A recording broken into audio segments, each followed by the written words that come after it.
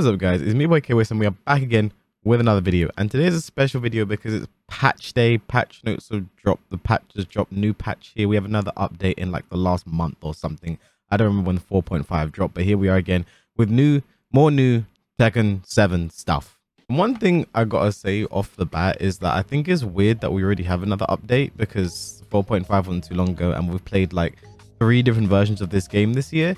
And for me personally, who's been competing in Tekken World Tour, like this is, I literally have my regional finals in like 2 weeks. I'll be competing in that, and it's like I'm now going to do that on a different version of the game, but whatever, let's just get into the video. And before we begin, I'm sorry for like the lack of like gameplay content recently.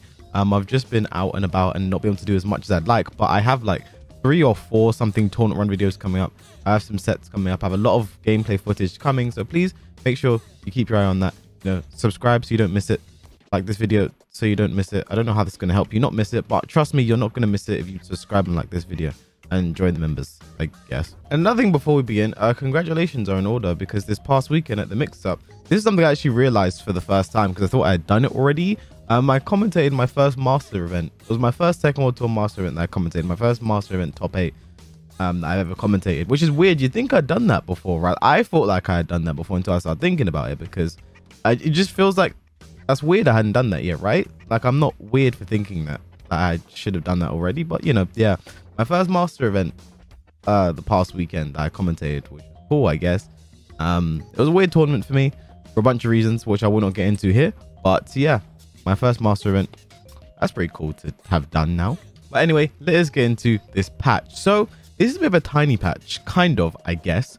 The patch notes are in front of me right here, and you know, there's like, I know there's some small changes. I'll say, like, for example, you know, King, his running 3 is plus now, instead of 0 on block. Not gonna lie, I thought it was plus on block anyway, so it doesn't change much for me. And also they nerfed some of the wall crushes, like Claudio's running 2, Alyssa's running 2, and Law's DSS forward 4. They nerfed them somehow, because basically in certain situations on big characters they give guaranteed like back turn hits, so they nerfed that so they don't get that anymore. On the wall crush, the new tactics, they can't do that. And also they sped up Law's raise drive when in DSS, so it's like, I think it's 22 frames when it's in DSS. So you can actually do it in combos now, and I guess in neutral is something he can do, because it is no longer like fully 24 frame, well, I think it's 26 or something reactable, so I guess he can do neutral. But the thing is, he'll be in DSS as he's doing it, so it might be a bit obvious. I don't know. We'll see how that one plays out. I guess the big boy we have to talk about is Mr. Feng Wei, because he got some nerfs, and I'm not gonna lie, this is one of the first times I've seen nerfs or like changes for a character in Tekken, and I've sat there and just thought to myself, all of these nerfs are completely fair, you know, because obviously the last 4.5 we had like the death of Farkman, Leroy, and Lydia, and blah blah. But this one, I think that all the nerfs are completely fair. I think they keep the characters strong, and I don't really see too much crazy with it. So let's just get into the game and take a look. And actually, real quick before we do get in on Feng, I do have to say one thing they didn't fix is this. In the most recent, in 4.5, they made Katarina's full crouch down forward 4 minus 14 on block, and for some reason Hwoarang's while standing 3 will never be a punish on it. You see punish didn't come up there. Actually, I can show you. Hwoarang's while standing 3, which is I-14, will never be a punish on it. For some reason it always comes out as I-15, so Hwoarang can never punish this properly. They didn't fix this. No, it's clearly meant to be a bug. It's clearly not intended, because the way the 14 flickers for the 15 flickers for a second before it shows 15, it does 14 15. You see it really fast there, which doesn't normally happen when a move comes out for a punish. So it's clearly a bug that they need to fix, and they didn't. But well, I'll still hate playing Katarina regardless. So I'll sort of go through each Feng change in order and say how I feel about them, and basically why I feel like they're good change regardless. First off, his shoulder. The hitbox in his shoulder has been reduced significantly. So I'm sure you saw this combo at some point where it spat them down and then do shoulder. It doesn't exist anymore, because if Feng now just stays down, it doesn't work anymore. Shoulder no longer hits grounded on the big boy, on the bigger characters here. This only worked on like slightly big males, like smaller males like Lee and Hwoarang. It didn't work on, or big males like Feng, Miguel, Brian, and obviously like Gigas and Jack. This did work on, but it doesn't work anymore. Feng does not get this. It's a lot harder for his shoulder to hit grounded. It says, I don't know if it will hit grounded at all. Well, we saw as he was getting up, it hit grounded. So in this situation, you're just staying down now. And I guess it can create a bit of a mix up, because, you know, Feng would sometimes just like do this into like stomp instead. So that's the only thing he can do. But like You know, maybe Feng now does the splat and like he can normally do stomping, so people want to get up and block the low. Then he does the mid and you're hit by it. So I don't know, there's stuff going on there, but for the most part, he's not going to get this anymore. And I think that's fine because you guys have seen I've been doing a lot of Feng gaming recently. The damage on that was absolutely absurd. I'm glad they got rid of it. And it's a good way to keep shoulder having the damage it has anyway, because shoulder's like Feng's long range 13 frame punish, because his hop kick is kind of trash. So even at -15, he can't really launch things because of the range, because of the range of his hop kick. He won't be able to launch a lot of things like -15. So shoulder was like a good replacement option that does a nice chunk of damage for him. So I think that's fair. Next up, the ultimate Feng game move in itself, back Kempo 2. No longer can you do back Kempo 2 into shoulder.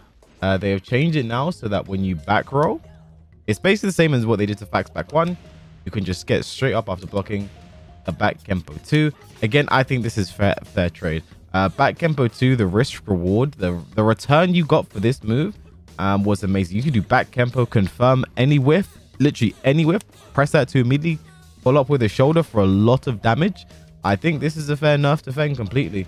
You know, and they just get back up, you return to neutral, that's all it goes. And then the final nerf they did is Feng's back Kempo 3 is now -16. Again, another one I think is fair because was really, you know, I never really saw people use back Kempo 3 that much anyway. But it's something you can only redo when you confirm the big whiff, and it was only -12 I think before. It was, well, it should be 13. Was it 13 as well? It was -12 actually, which is weird because it's technically a hop kick. Anyway, it was -12, now it's -16. I think it's fair to launch a move like this. You know, I don't see any reason for it to not be launched, because it's something you should only really be going for once you've confirmed a big whiff and then you go for it. Can't really just throw it out anymore without that risk. So I think those are fair nerfs to Feng. His risk reward has gone up slightly, and he still has his down back 3. They didn't change down back 3 at all. The rest of his lows are basically the same. I think he can still be the pokey character. Back 4 is the same. Get away, poke, poke, poke, poke, poke, and then get away for a bit and then play the same game. You know, back Kempo 2 doesn't get the same reward, but you know, you're still going to get a wall splat at the wall. So I think as a character, he fundamentally stays the same. I think the biggest change probably back Kempo 2, but I think it's very well deserved, especially after we saw the way that Ni won Eva with almost this exclusively. I think it's fair. And you might think that's all to talk about with these patch notes, but there was one sneaky line in those patch notes that have really huge implications for the future of this game. You may have missed it while simply looking at the patch notes. See at the top there, it says for all characters, side roll Okemi after wall hit. Homing performance has been improved, fixed where opponents attack from behind would land after an Ukemi. What this essentially means is that tech roll is unequivocally now the best way to get up in this game, because you don't get any crazy tech roll situations anymore at this game. For example, and I think the characters this affects the most, bar none, is Akuma and Ling. These are the characters that were going to get you all the time for tech rolling, and now you tech roll, get up safely. I can't do some of the things. I'm actually going to show clips of what it looks like now. For example, here's Akuma no longer being able to do like Akuma stuff anymore, and Ling, this is what happens if you try to go for an infinite now, because she used to get an infinite certain angle at the wall. Now she does not get that anymore. And then, you know, for example, I had tech traps that I use with Hwoarang as well. I'm not too, I guess they don't work anymore. Like we could actually, I'll show you guys, let's find out. This is a very common tech trap you'd see me using with Hwoarang when I'm off axis at the wall. Yeah. They just get up and block now. This is like something I use pretty frequently. You know, it's pretty cool. Get another launch, you know, go for some more damage. And I've been seeing like around the way, like this is like gone like universally across the board for basically all characters. And I'm gonna be honest, I'm not too sure how I feel about that. Like for example, for Akuma, for instance, I think this really does affect Akuma, but I think Akuma's gonna be fine. The character's gonna be fine regardless, as long as he still has, when you're back with your back to the wall, an unseeable 50-50 launching 50-50 that you can't really punish that well regardless. Like I think Akuma is going to be fine. I think Ling, this is a big hit to the character, and I think, I don't know, like Beeble's been ages learning these tech traps, cross up stuff, you know, for Ling, for example, and like, you know, now there's kind of all information that's just completely useless. I'm sure people will find something new, something else to do, but like I think for like a character like Ling, this actually is a huge hit to what made her so strong. Me, for example, like, I don't know, Hwoarang, like Hwoarang had good tech catches and stuff like that, but like it wasn't like a mainstay of the character. Like, he had other things that were his strengths. So I don't think he's bothered too much by this, but I do think it's an odd thing to do. Like, I understand that Akuma tech roll stuff as someone who has played against one of the best Akumas in the world for a very long time now, and has had to play him in winners final, grand final, losers final, like all over the world. Play this guy so much. Personally, I think it's a bit harsh. That's coming from someone who, you know, that downright despises playing against this character.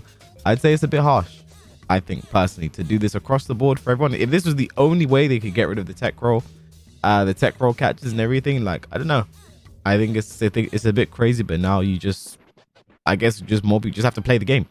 I do think it made the game a bit exciting. No, I'm not gonna lie. I think it added a layer of excitement, like the jump over wall, you know, got another relaunch, and now it's completely gone from the game. Like, I don't know.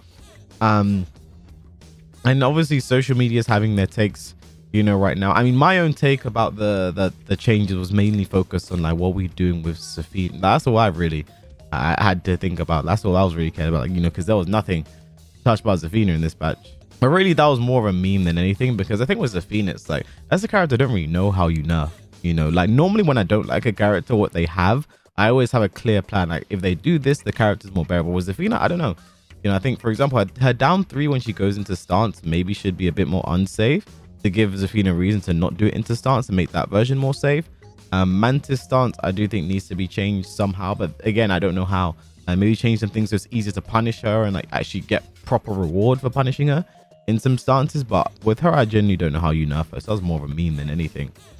You know, some people are saying, like, they're really happy that their tech roll stuff is gone. Some people are really upset, but across the board, it's just gone. Like, that was the main thing that happened in this patch. It just took away a layer of the game completely, and now you just get up by tech rolling at basically all times. But with all that said, I'll probably be streaming literally right now as this video is uploaded, so you can come to my stream and come hang out there and ask me any questions you might have about this patch, my thoughts and my feelings and what have you. And with all that, that's going to be all from me on this video. Please like, comment, subscribe if you enjoyed, and I will catch you guys in the next one.